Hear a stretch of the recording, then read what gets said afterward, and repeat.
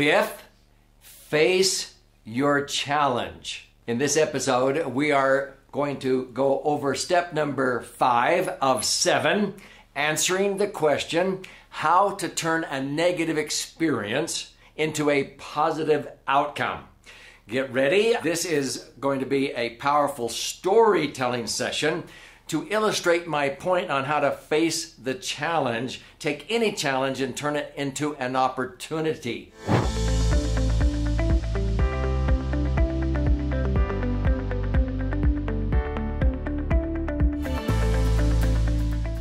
So I'm Doug Andrew, and I've been blessed in my life to have authored 12 books thus far.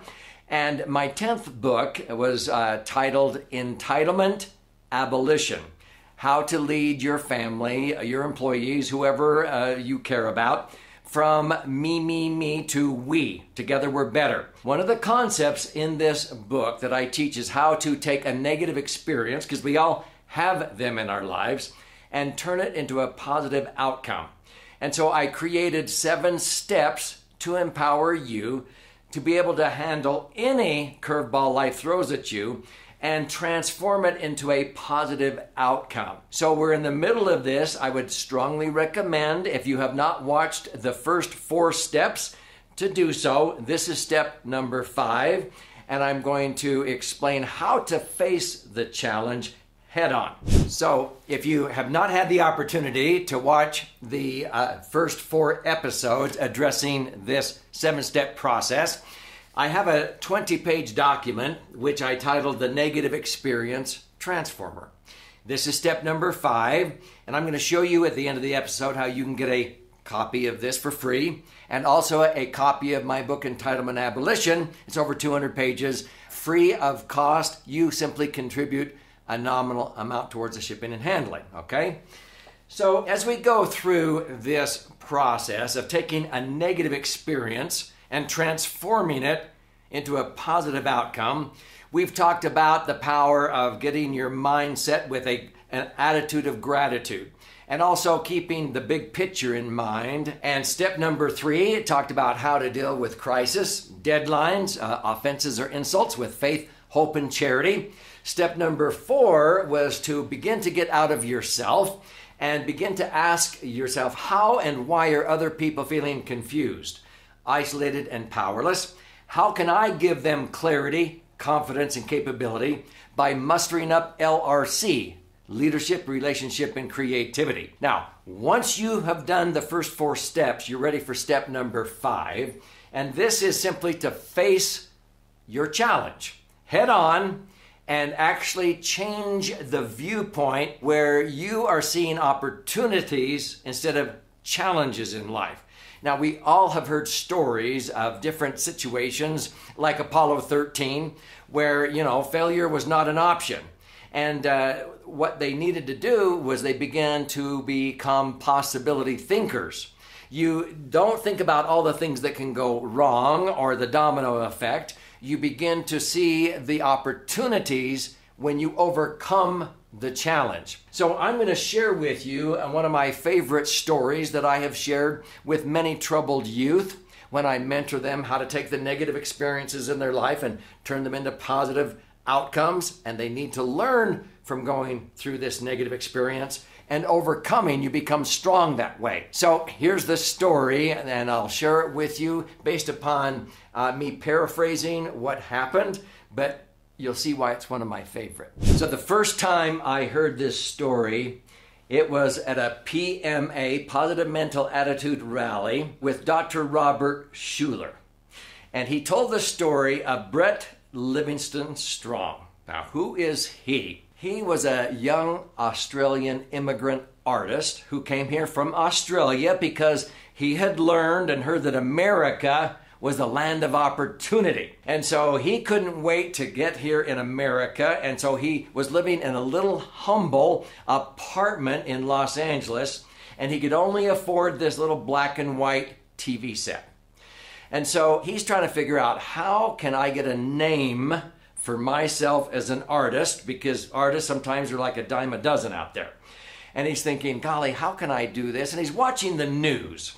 He was very intrigued because of this unique country and state of California, because the number one story on the news every night was centered around a guy who had built this beautiful beach home in Malibu. And he had invested a ton of money on this beautiful home in Malibu on the beach. He realized that there was this rock protruding from the cliffs above where he had built his home. Now, the rock had been there for, centuries. He knew the rock was there when he got his building permit and chose to build a home beneath the rock, okay? And yet, when he completed his home, he began to petition the state of California to pay for the removal of that rock.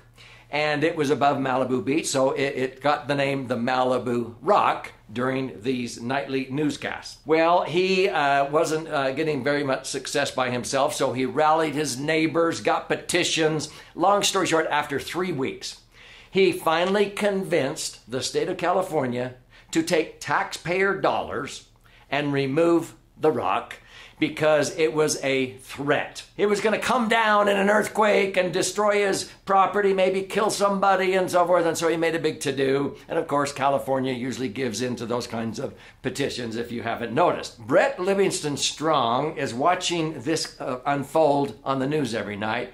And he's like, wow, this is quite the country where you can actually force fellow citizens, taxpayers, to pay for the removal of something that was there before you ever chose to build your house below it. But he thought, well, okay, nothing else better to do. I'm going to go down and observe this. So here's what happened. So Brett-Livingstone Strong went down to observe the demolition crews, and they had choppers, they had dozers. They worked on removing this rock all morning. Finally, in the afternoon, they broke it loose. And it got away from them. And it rolled down and landed smack dab in the middle of U.S. Pacific Coastal Highway 1. Now, I'm not so sure if this was the exact rock. I searched on Google. But it was a 116-ton rock blocking traffic. Rush hour is going to happen. And the state engineer with Caltrans is there going, oh, dear. This is where Brett looked at what everybody else saw as a challenge or a threat, and he turned it into an opportunity. In actuality, the geologists studied and found that 2/3 of this rock was still embedded so deep in the mountain, an earthquake of 7 or 8 on the Richter scale would have never broken the rock loose. It was never a threat. But Brett turned it into an opportunity. He walked up to the head engineer and said, sir, I would like to buy that rock. And the guy said, you can have it. He said, no, I want a receipt, official receipt that I am the rightful owner of this rock. I'll buy it for $100. But I don't have $100 on me. I got $1 on me. And he says, okay, give me $1, down payment or whatever. It's your rock, buddy. And he gave him the receipt, and he says, now, it's your rock, you move it. You pay to have it moved. Brett went down to a major shopping center and convinced them if they would pay for a chopper to remove this 116-ton rock, he would lease it to them, rent it to them for 6 months, to put in the center court of their mall that would attract customers. People would buy clothes, ice cream, everything else. It was already, the publicity was already done. It's called the Malibu Rock. On one condition, that he could go to work with a hammer and chisel on this rock for the 6 months. That gave him income while he was working on the rock. So here are pictures of him working on this rock. Finally, the day arrived when he was going to unveil the rock. All 3 major news stations were down there. He was going to unveil the rock and pull the canvas off, but he invited a man dying of cancer to come down to view this, and he was in a wheelchair. And as he unveiled the rock, in the image of the rock was John Wayne, the Western cowboy movie star. It's what Orange County John Wayne Airport is named after. The man in the wheelchair was John Wayne. This was 1977. John Wayne leaned back and said, I like it. Brett sold that rock for $1.1 million. Now, some people say, well, he never got the full 1.1. He only got 800,000. Who cares? He never turned and looked back. Everybody wanted him to do art. He had more opportunities than he had capability. But see, he took what everybody saw as a threat and he turned it into an opportunity. He took $100 and turned it into 1.1 million. And he had more opportunities the rest of his life because of how he viewed what everybody else saw as a threat. He faced it and said, this is an opportunity. So if this is resonating with you, be sure and click like, share, post a comment. But subscribe to this three-dimensional wealth channel and click the little bell so you'll be notified every time I post a new episode, which I do almost on a daily basis. And stay with me to the end because I want to gift you a copy of my book, Entitlement, Abolition, and give you the ability to be able to learn stories like this to empower you and those you care about to take negative experiences and turn them into positive outcomes. So let me give you a tool to be able to face the challenge. So whenever I teach this to my own children and grandchildren, sometimes I'll have them pick some type of a threat or situation and see an opportunity that everybody else says, oh, that's a problem. How do we overcome this? And so one of my favorite tools that I developed years ago is what I call the solution formulator. And in fact, when I give it to my children and grandchildren, I print it out on cardstock on 11 by 17. So let me quickly show you the power behind this. And then at the end, I'll show you where you can have access to tools like this. So the solution formulator is designed to take you through critical thinking on how to face any challenge and come up with a solution. So I'm going to just show you quickly here. You start out by describing the problem or the situation.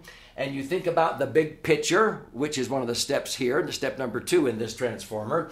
And how is this going to change once you overcome this situation and you see an opportunity here? Now you see number 3 isn't on this part, it's down on the bottom right, because number 3, what you're going to do is down at the bottom, you're going to say the date. But as you begin to fill out the form, I usually give my children and grandchildren 20 minutes, 30 minutes. Pretty soon they would take an hour. And they would begin to put down the situation, the problem to overcome.